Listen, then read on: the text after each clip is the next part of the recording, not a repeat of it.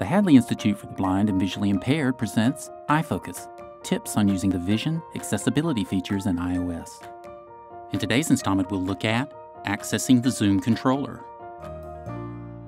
Hello, my name is Douglas Walker. Today, we will be checking out our Zoom controller. Now, our Zoom controller is already running, and we know this because we have our Zoom controller icon right here on our desktop. Now, we aren't going to discuss in today's video how to turn on our Zoom controller feature because we just so happen to have an iFocus video called Accessing the Zoom Quick Menus, and it's going to show us exactly how to turn on our Zoom controller. So we might just want to check out that video as well.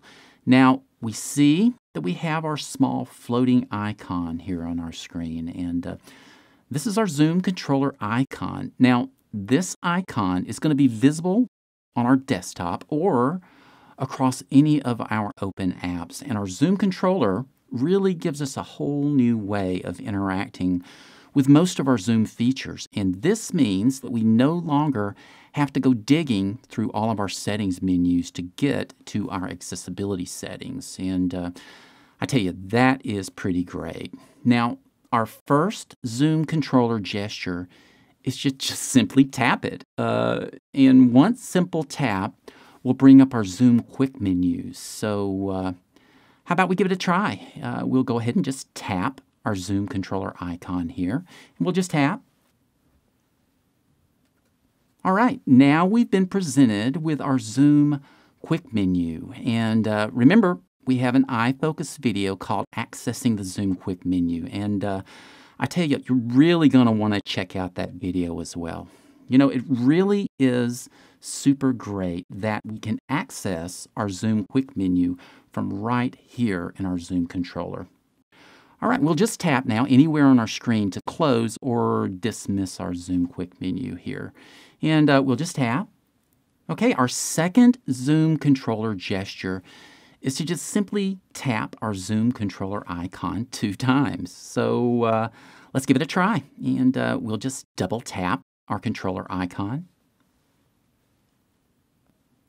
And there you go. Our entire screen is now visible. And if we double tap our controller again, and we'll do just that. Yeah, we see that our entire screen is now magnified again. All right, so that's a really handy way to quickly be able to jump in and back out of Zoom. Okay, let's check out our last controller gesture. And this is our drag to pan gesture. Now, we'll want to use this gesture when our screen is zoomed in, of course, just like it is right now. And our pan gesture will give us the ability to pan or move around on our screen. And this means that our controller icon is going to act a lot like a joystick that allows us to move around. So let's check out exactly how this works. Now, we'll just touch our controller, and then we'll immediately start moving our finger towards the direction that we want to begin moving. Okay, so let's give it a try. And here we go. We'll just touch and hold and then move. All right, we're moving to the left, of course, and then if we pull our finger up, we notice that our Zoom controller actually enlarges for us so we can see it a little bit better here. We pull down our screen and move close to where we were earlier. And we'll just lift our finger there. We've panned around our screen. You know, our pan gesture kind of takes a bit of practice to get used to. However, it's a super cool way of being able to move around our screen. Okay, the last thing that we're going to check out today is how to move our Zoom controller to a different location on our screen. You know, we might want to move our Zoom controller icon if maybe it happens to be hovering over an area that we want to see. Now, moving our controller icon is super easy. All we need to do is touch and just hold it for a couple of seconds, and then we can just drag it anywhere that we like. So let's give it a try. We'll just touch and hold. Now, remember the key here is to hold. And then we can just drag or move it around our desktop.